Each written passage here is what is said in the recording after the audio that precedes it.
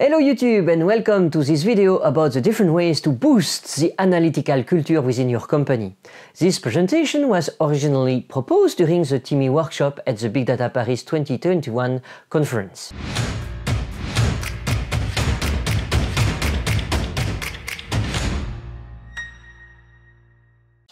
First of all, I would like to make a little parenthesis to introduce myself.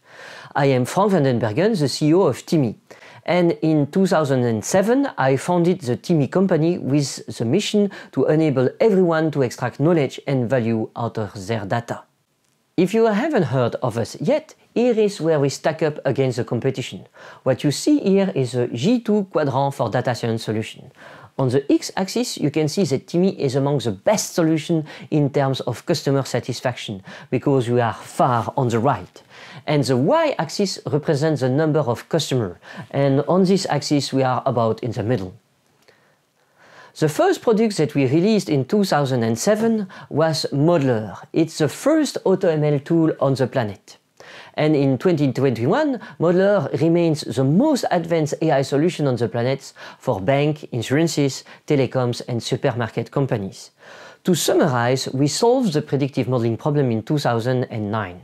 For us, this is kind of ancient history, and we really needed to move on to something much more important. Because yes, we quickly realized that the core of the problem in data analysis, the really important part, was not the predictive modeling part or the AI part, as it's called nowadays, but the data preparation part that happens just before. That's why we created Anatella in 2010. Anatella is the first data manipulation tool specifically designed for analytics, machine learning and process automation. The TIMi suite contains two other tools. Stardust, it's a tool to do multivariate segmentation, also sometimes called clustering. And Kibela, it's a data visualization tool, a little bit like Tableau or Qlik. And since there are already hundreds of data viz solutions available everywhere, we thought that we make ours 100% open source and free. If you are interested, you can download Kibela on GitHub here. But hey, let's go back to the main topic of this presentation: how to start and promote an analytical culture in your company. I know that when creating new YouTube videos, the goal is to capture the audience as long as possible to please the YouTube recommendation algorithm. So the best practice is to reveal all the important conclusions only at the very end of the video to keep you watching. But it really bothers me to do that, so here is directly now the answer to the question how to obtain an analytical culture in your company. This way you already have the answer and you don't even have to watch the whole video. Now the objective of the rest of this video is to demonstrate that these 5 points here are not only necessary but also possible. Indeed, if you have a little experience in the analytical field, you already know that it's already very difficult to obtain the 5 elements here, but we will see together that it's not only possible but it's also easy with the right tools. First of all, I'd like to reframe the conversation a little bit, because it's a good idea to make all the required steps to boost the analytical culture in your company, but why would you want to do that in the first place? Why should we use more data in our company? It's important to keep in mind that the ultimate goal of any data analysis is to make more profit and to save lives, and there are also more exotic uses. We don't do this for fun, we must get results. But the vast majority of analytical projects fails. However, there is a way to ensure the success of your analytical initiative. You just adapt an analytical culture in your company. So, if you are serious about your data initiatives, if you want to ensure that all your efforts and your investment in manpower and time are secured, there is only one solution: adopt an analytical culture. Now the next question is, how do we get results? Typically, to solve an analytical problem, we'll follow a methodology in 5 steps, as described in this slide. Here I didn't invent anything. The content of this slide is really typical of what you will hear if you talk to any consultant specialized in analytics. So we start by defining a business question. Then we prepare the data to be able to answer this question. Then we analyze the data, then we present the results to the people involved, typically the CEO, the CMO, or any other stakeholders who are concerned by these results. In the analytical field, the word stakeholders has a special technical meaning. It represents all the people interested in the analytical results. Then we deploy the result in production so that we have a real impact on the business. So that's the 5 steps for an analytical project, from start to finish. Now we are going to look at all the people who carry out these 5 steps. Typically there are 8 different profiles that use or consume the data. Alors don't panic, we will explain in detail the role of each of these different profiles in the following slides. Here we recognize the stakeholders that we already discussed in the previous slide, but we will also find the CEO, CMO, CTO, the data scientists, the business analysts, the data engineers, the guys that takes care of the database, the IT guys, and the CDPO.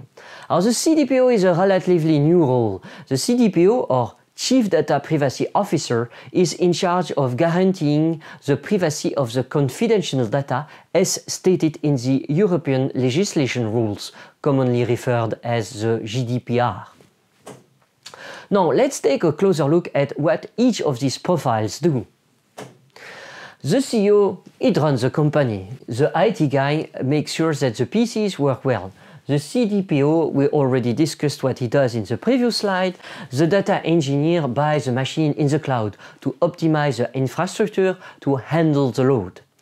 And there is a common point to all these profiles.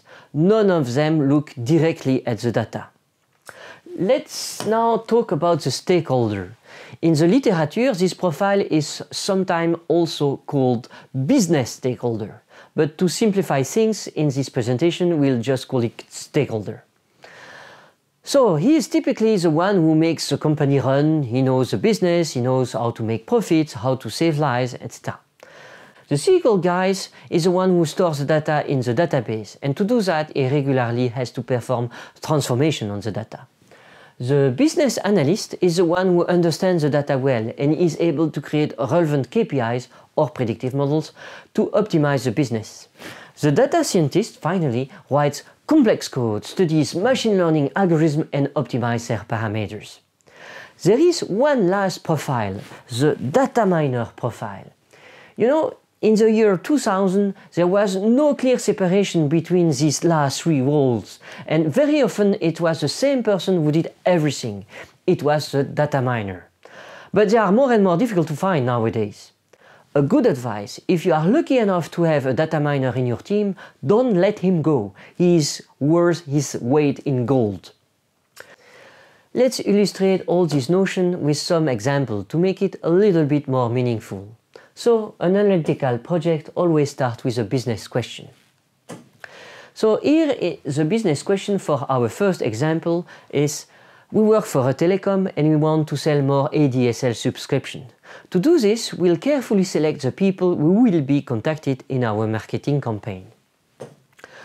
So what does it mean to be carefully selected to be included in the next marketing campaign? Well, it means, for example, that we are going to avoid to select contacts who just bought an ADSL subscription last month, or that we are going to avoid contacting people who have already received 20 calls from you in the last month. And we'll instead first contact the people who have a high video on demand consumption, because if they have a high video on demand consumption, it means that they have plenty of money and, well, they can buy a big ADSL internet subscription on top of that. So that's the first approach, but I can already tell you right now that this campaign won't work very well. It's not an approach that is refined enough. We need to move on to a second, more refined iteration. So what else could we do to improve the selection? I'll let you think about it for a little.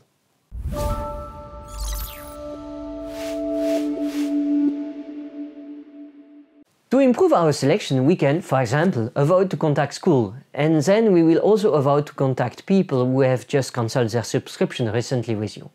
Finally, we won't contact the people who have been cut off for non-payment neither, because if they can't pay their bills now, they certainly won't be able to buy something extra. Well, this is better, but it's still not enough. We need to move on to a third iteration. What else could we do to improve the selection? I'll let you think a little about it.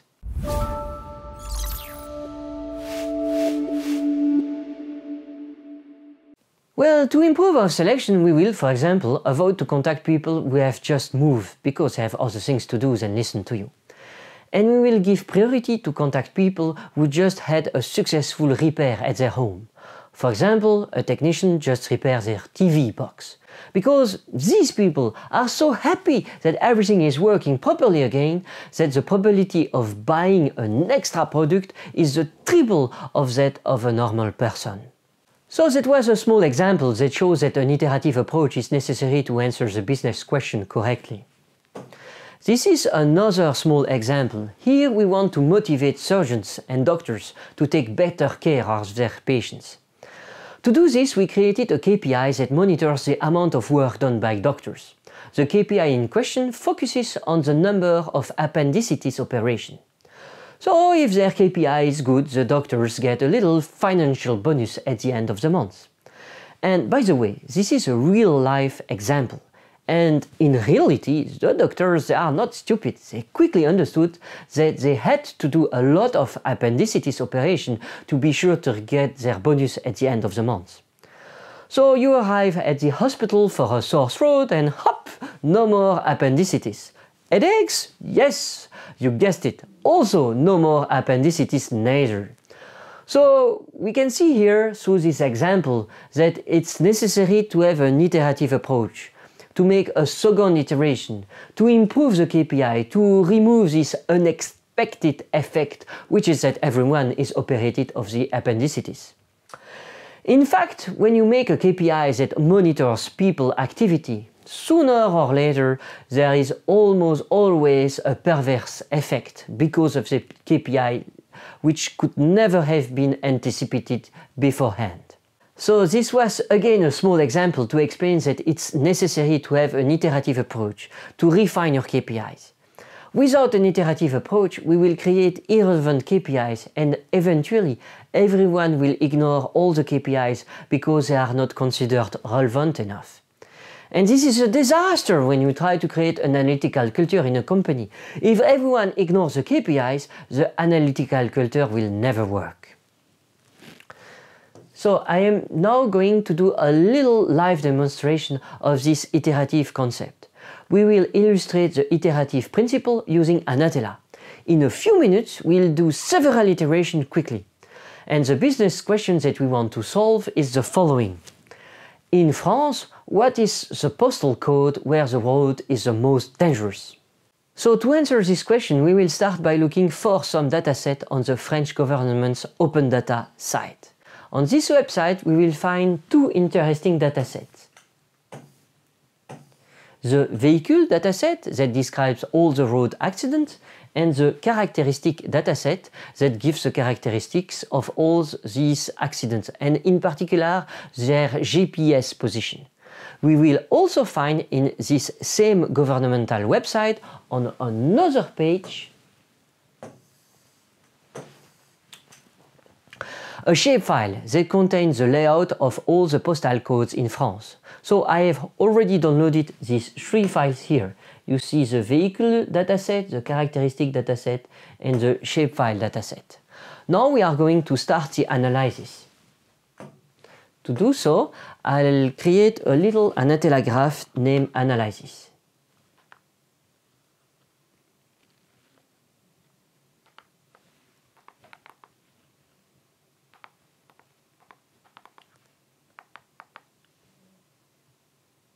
And we'll import inside this dataset the three files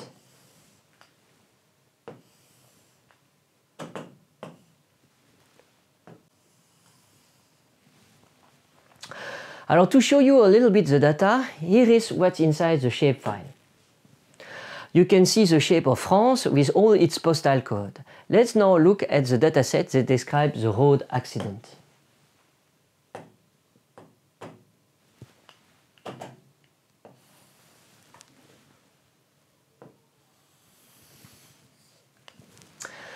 We have 11 columns. The first column is the accident primary key, named num.ac. Let's now look at the dataset that contains the characteristic of all this accident. Again, it has the primary key named num.ac. We also see that there are two other columns at the end that contain the latitude and the longitude of the accidents. Now we are going to join these two datasets into a single table, and the join key will be num.ac.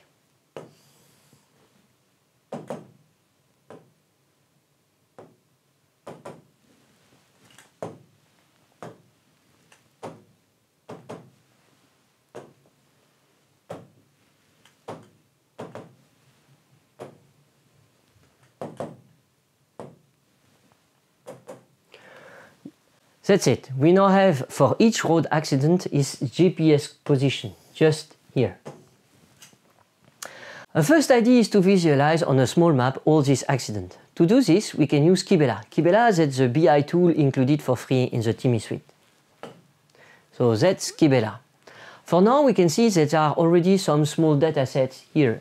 And we are going to add a new dataset with the GPS position of our accident. So we go back to Anatella and we export our data to Kibela. And the dataset included into Kibela will be named accident.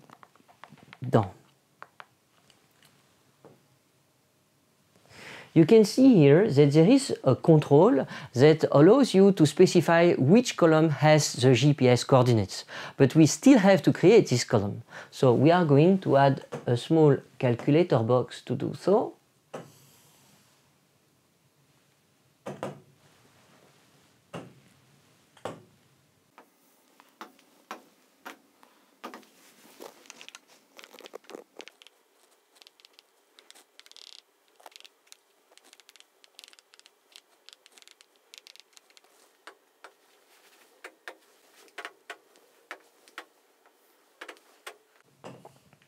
Okay, that's it. Now we can export to Kibela. And the box turns red. It doesn't work directly. We can see inside the log window here a little message that helps us to fix the error. This message says that we must have in the GPS column two numbers separated by a space. Let's check it out.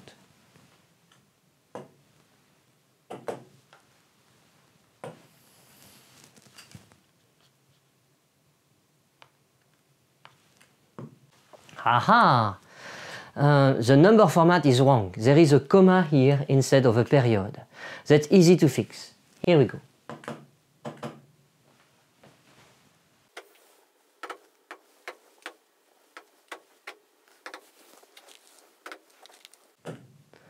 Now this should be okay. Yes. Let's go back to Kibela. And the accident dataset just appeared. So let's select it and directly do a little visualization on a time map using the GPS coordinates. That's perfect. And we want a heat map with all the different settings at the minimum. And we want to see France.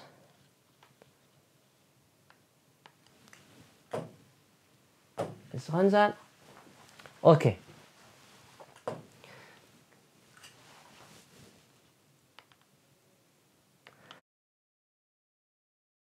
So we can see that there are many accidents in Paris, but just with this map, it's difficult to know which postal code is the most dangerous. Here, we already have a first approach that gives a first result. It's always interesting to look at the data, but as always in analytics, we must not stop here. We must continue towards a second iteration. I would like to draw your attention to the fact that this first partial result is not in itself really bad.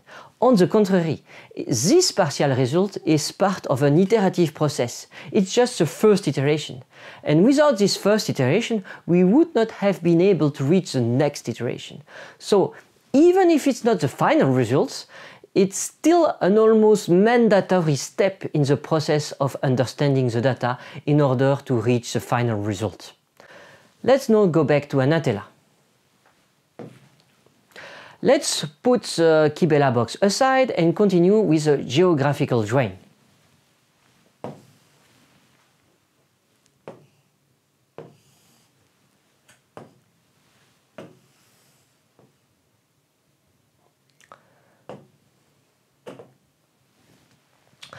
To make this geographic drain, we will use our shapefile. And this is the content of the shapefile. In the shapefile, there are 9 columns. The ID column contains the postal code. The last column contains the geometry, or the shape of the zip code. This geometry is represented here as a long string rather than a drawing, but it's exactly the same thing. So we are going to attach the GPS coordinate of the accident on one side and the zip code of the geometry on the other side.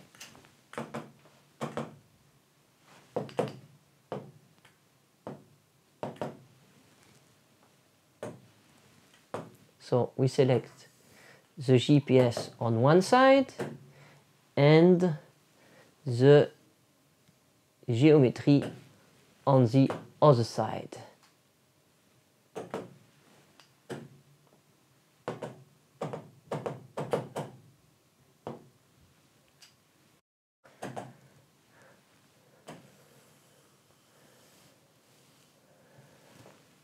So that's it. We now have, for each accident, the exact zip code in which it took place. All that remains is to compute the number of accidents per zip code using a simple aggregate.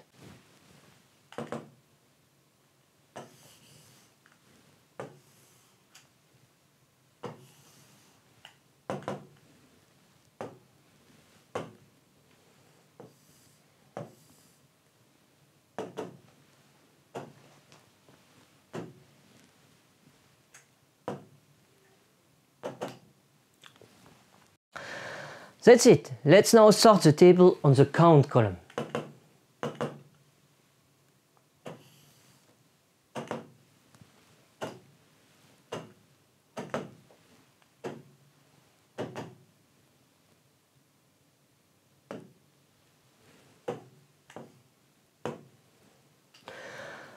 So the most dangerous zip code is the zip code 75016. This one.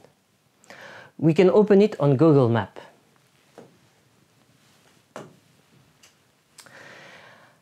It's the Bois de Boulogne. It's a small forest inside Paris.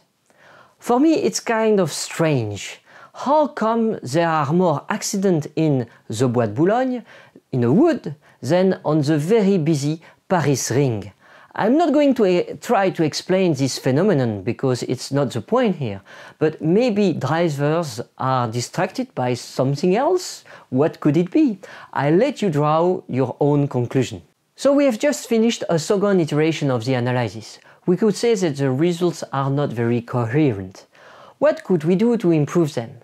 A first idea to improve the result would be to say that the number of accidents in itself does not represent very well the danger of a postal or zip code. Indeed, in a huge zip code with many long roads, there will be more accidents just by construction, just because there are more roads and therefore more chance of accident. The bottom line is that there are more accidents on a large zip code, but that doesn't mean that a large zip code is really more dangerous. Therefore, we should create a new column named dangerousness, which would be a kind of standardization of the number of accidents that would take into account the total length of all the roads inside the zip code. Unfortunately, we don't have inside our dataset the length of all the roads in a zip code, but we do have a column that contains the population, the number of inhabitants in each zip code, which is kind of similar. More inhabitants usually means more roads. So we are going to create a column named dangerousness, which is the number of accidents in a zip code divided by the number of inhabitants. So let's do it.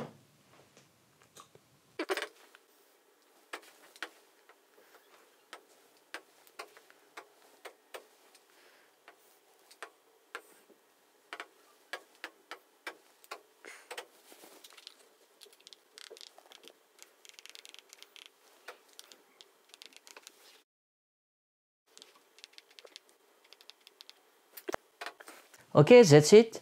We will sort the table to easily see the most dangerous zip code. So now we can see this table as a histogram.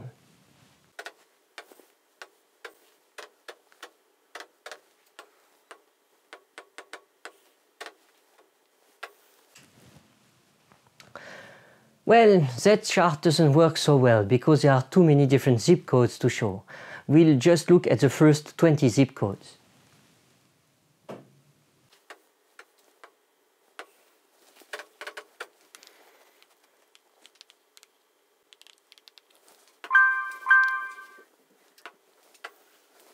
Here we see that these two zip codes are much more deadly and much more dangerous than all the others. Let's give a closer look at these two zip codes. These are the zip codes of the Paris-Orly airport and the zip code of the Lyon-Saint-Exupéry airport. So if we stop our analysis at this iteration, we will draw the conclusion that airplanes cause big road accidents. Obviously, in practice, that's not really the case, so we need a third iteration to fix that. Let's look at the exact population of the two zip codes with airport.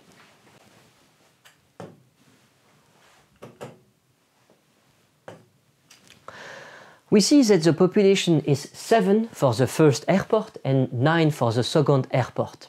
And indeed, it makes sense. Near an airport, the quantity of house is usually very low and the traffic very high. It just means that our normalization is just screwed up. A better way to normalize the data would be to divide the number of accidents by the area of the zip code, rather than by the number of inhabitants. So let's just do that.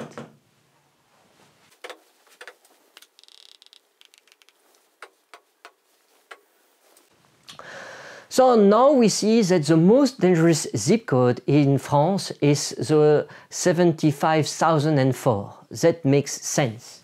It's exactly in the middle of Paris.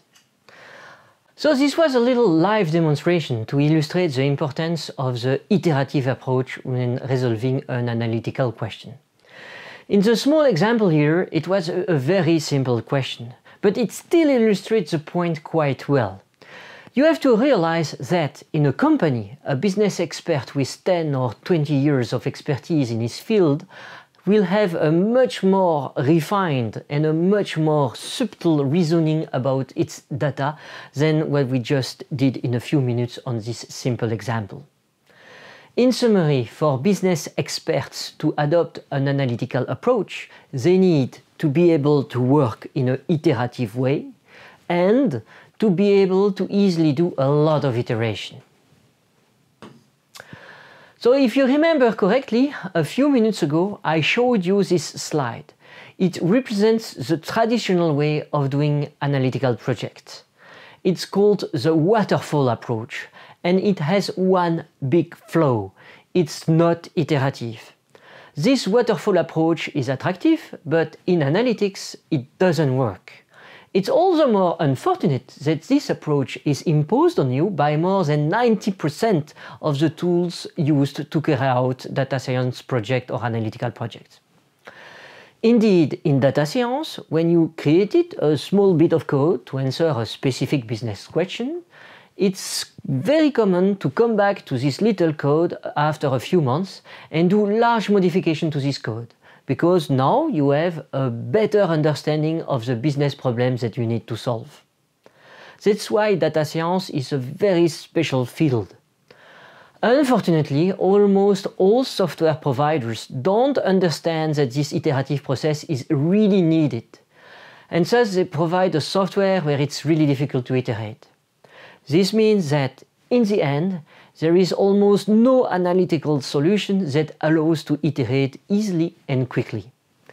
And the dire consequences are directly observed. Despite a technology that seems to progress, the number of failed analytical projects is increasing. And it's not a surprise, because despite the best will of the people involved, if you impose a lousy waterfall methodology on them, it's not going to work. Fortunately, when things go wrong, there is almost always a good stakeholder who knows the business well, that notices that the results are inconsistent, and then he sounds the alarm before the company loses millions in something that doesn't work. So the first reflex when something goes wrong is to look for the culprit.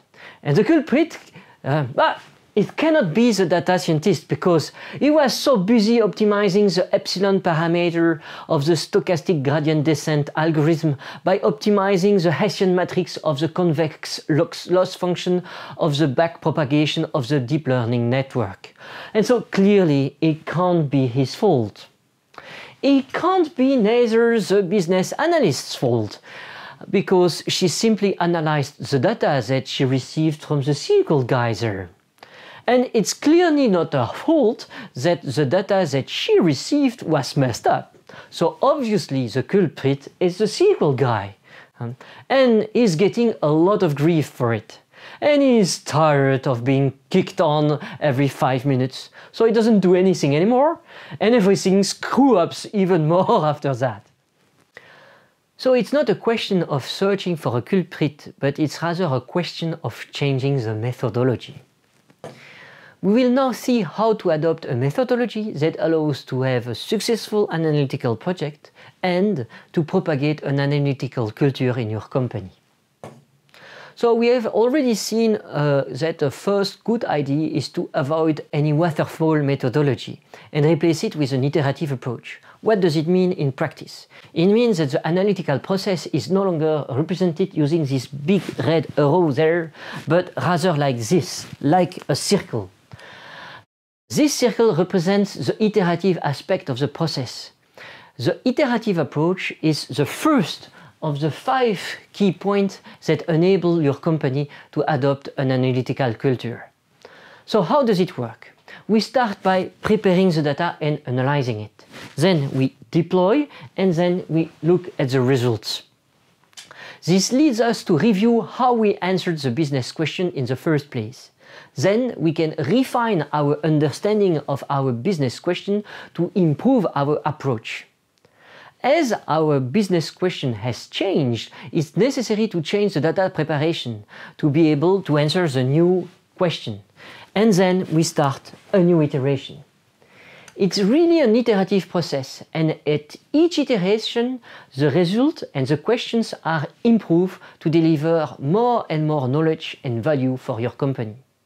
This ultimately leads to a virtuous circle there that ensures continuous improvement of all the processes within your company. Of course, what we would like to do is to do as many iterations as possible and as fast as possible. So what's blocking us? What's really taking time in this virtuous circle? What's blocking us is the time required to do the data preparation. It takes between 80 to 90% of the working time. And this is a known fact. Anyone who has ever done any data science projects knows this.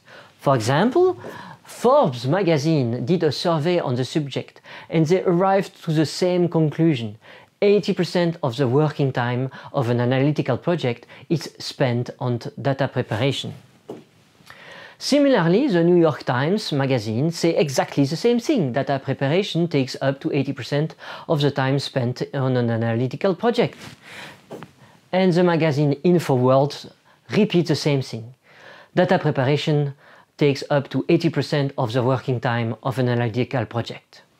So I hope now that I convince you that data preparation is a real center of the problem. It consumes 80% of the working time, and it's crucial. Without a good data preparation, any further analysis is doomed to fail.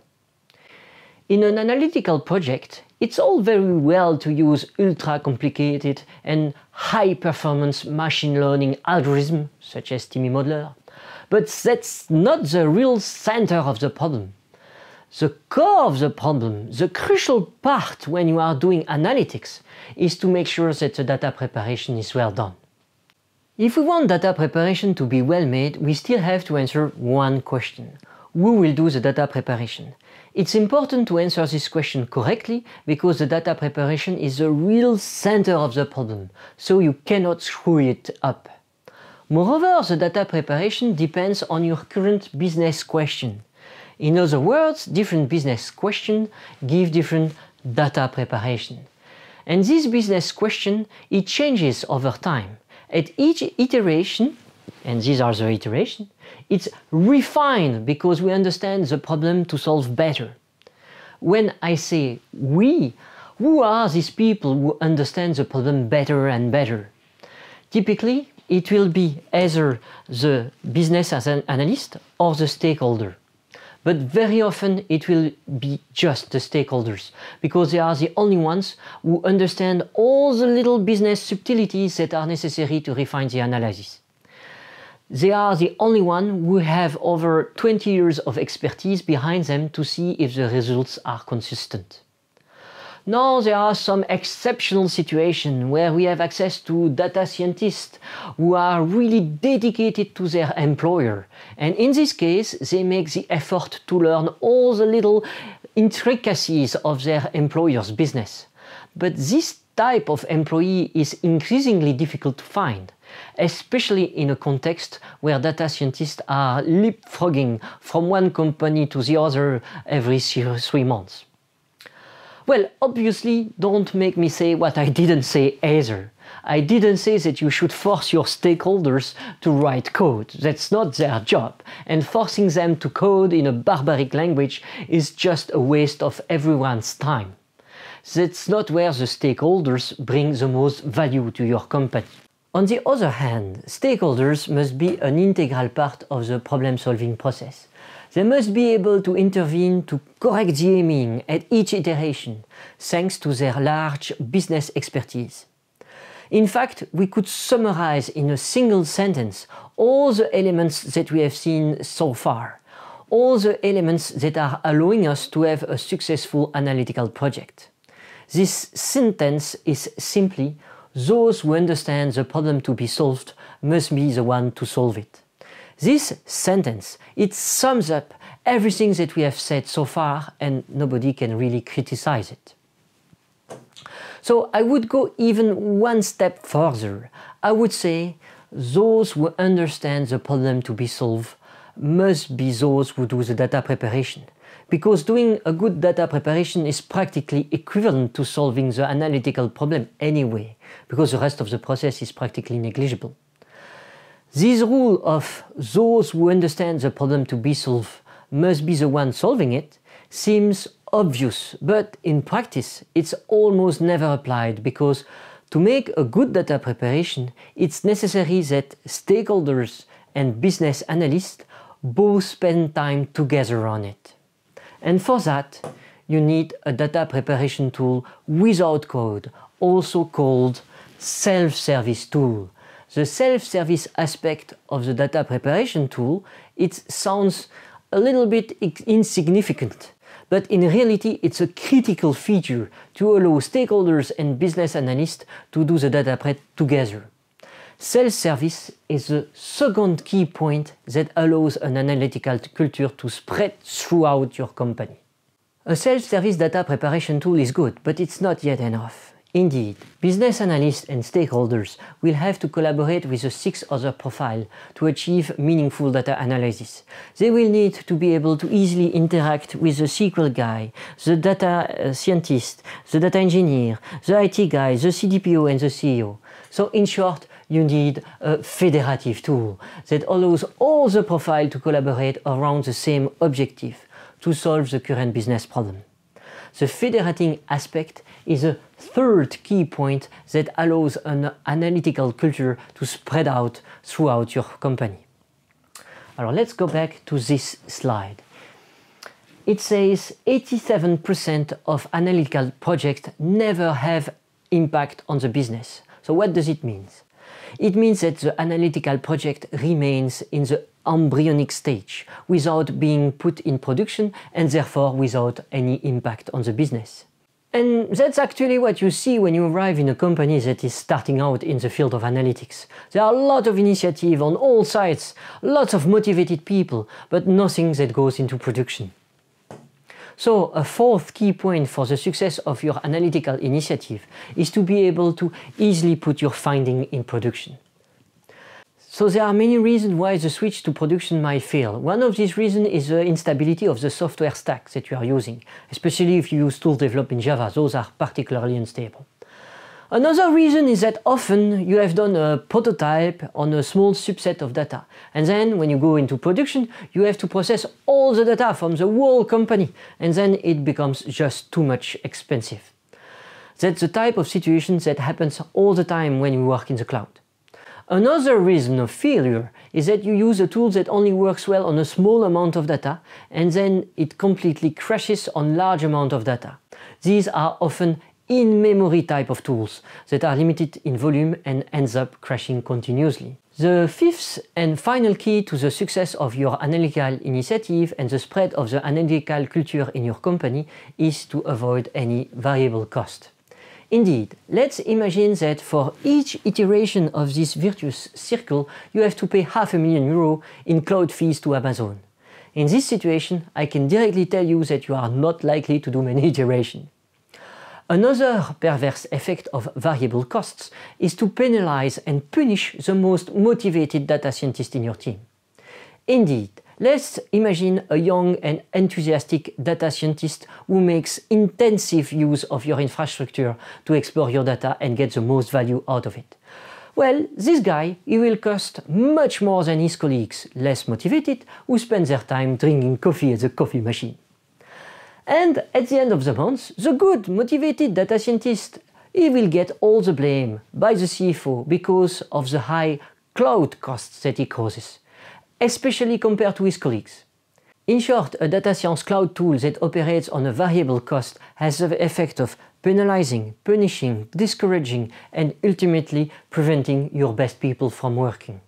Really, variable fees completely block any chance of success for your analytical initiative. So that's it. We have seen together the 5 key points necessary for the success of your analytical initiative. Now that we know these 5 key points, we still have to see how to get them into your own company. The rest of this presentation is 1. A summary of the 5 key points that we just covered together, and 2. Tips on how to get this situation where your business benefits from having these 5 key points. And then, when that happens, the possibilities are infinite. Sky is the limit. So the analytical culture is based on the simple idea that those who understand the problem to solve should be the ones solving it. With this idea, your analytical initiative succeeds and the analytical culture spreads throughout your company. The idea is simple, but it's almost never implemented because it requires these 5 elements, these 5 prerequisites, which are almost never available in companies. These are in fact the 5 key elements that we just discovered together in the previous slides. So to summarize, to create an analytical culture in your company, you first need a tool that allows an iterative approach. No waterfall. This iterative approach is illustrated here using this spinning circle. Then you need a data preparation tool that works in self-service to allow those who understand the problem to solve it. Then you need a federative tool to do data preparation so that everyone can collaborate together to produce real value for your business. You need a data preparation tool that guarantees easy industrialization of all your findings. And finally, you need a tool without any variable cost. So that's it, everything is summarized here. Here are the 5 key points, the 5 prerequisites to create or boost the analytical culture in your company. Strangely, there is currently only one data science solution that meets these 5 prerequisites. And then you are surprised that more than 75% of the analytical project fails. That's no surprise. So that solution is Anatella. Anatella is the only solution that provides these 5 prerequisites required to create an analytical culture in your company. So it's very well to say that, but it's even better to prove it. So in the next slide, I'll quickly give you some clues that will help you to make up your mind. Is Anatella really the only solution that provides these 5 key points that are required to create an analytical culture? We saw together during the small Anatella live demo that we can use an iterative approach to design our data transformation. So for the point 1, it's checked. In fact, Anatella has many other features that are required to adopt an iterative approach when working on analytical projects. Some of these features are really unique to Anatella. For example, Anatella provides a revolutionary caching system, some advanced refactoring features, and a very special way of managing metadata called metadata-free. These features are required to work in an iterative way, and they are only available in Anatella. For those who are interested, we made 2 videos on the subject. The links to this video are in the description below. The 2 videos in question are quite technical since they are actually the video number 5 and 6 of the basic training program to learn how to use Anatella. So I tell you right now, to understand these 2 videos, it's better to have watched the previous video 2, 3 and 4 of the same program. We also saw together during the small live demo that we can use Anatella entirely without typing 1 line of code, entirely in self-service. So self-service is check. As for the federative aspect, I bet a lot of you are thinking that I'm going to talk about a pretty and user-friendly graphical interface rather than a console in text mode with a black background and green characters. Well, it's true that this helps, but it's far from sufficient to obtain a tool that is federative. To be federative, a tool must offer, in addition to a nice graphical interface, a system that is based on the concept of abstraction layer. Furthermore, the tool must not be a simple code generator, because this imposes strong limitations that also prevent the federative aspect. If you are interested, we have a short video that covers this topic. The link is in the description below. As for the automation aspect, it's something important, but in the end it's not very complicated to achieve when you already have a tool such as Anatella. A good integration with a scheduling tool is just enough. We chose Jenkins as our scheduler because it's easily extensible, it already has hundreds of plugins to handle absolutely every possible scheduling situation. And on top of that, from the start, Jenkins is a scheduler that is optimized to do distributed computing, to run Anatella on hundreds of computers, so that we never run out of computing power. Although, you know, with Anatella not having enough computing power is not going to happen very soon. Also, in the description below, you will find links to videos that show the integration between Anatella and Jenkins. In short, in just 4 mouse clicks, you put an Anatella process in production in Jenkins. Really, automation with Anatella, super easy. As for the operating cost of an Anatella-based system, they are very low, mainly because a very small hardware infrastructure is able to handle almost any computational load and any volumetry. As a result, you can expect to have almost constant infrastructure cost with no variable part. And the license fee for TIMi and Anatella are also constant and independent of the data volume. So you can rest at ease, no variable cost. And in addition to the 5 prerequisites that we just saw, Anatella is, icing on the cake, the fastest and the most scalable data preparation solution on the market. Technically, Anatella is more than 20 years ahead of absolutely all of its competitors, if the competitors ever manage to catch up, which is still unlikely. So, if you are serious about your data initiative, if you want to ensure that your efforts and your investments in manpower and time are paying off, there is only one solution, Anatella. Anatella is the heart of the TIMi framework. It's a wonderful data preparation tool. It's a great gift to give to everyone who works with data in your company. But it's not the only tool in the TIMi suite. There is also Modeler, an automated machine learning tool, Stardust, a real-time 3D clustering tool, and Kibela, a data visualization tool. So here are a few testimonials from happy people because their analytical initiatives are successful. If you go to the G2 website, you will find many more very positive reviews about Anatella and TIMi. You have to realize that when I say that Anatella is the only data preparation solution that combines the 5 key points above, it's not a false marketing argument, it's real. The testimonials that you will find on G2 demonstrate that all this is real. To tell you the truth, we have on the G2 website the highest satisfaction rate of any data science solution. At TIMi we are driven by one value in particular, ethics.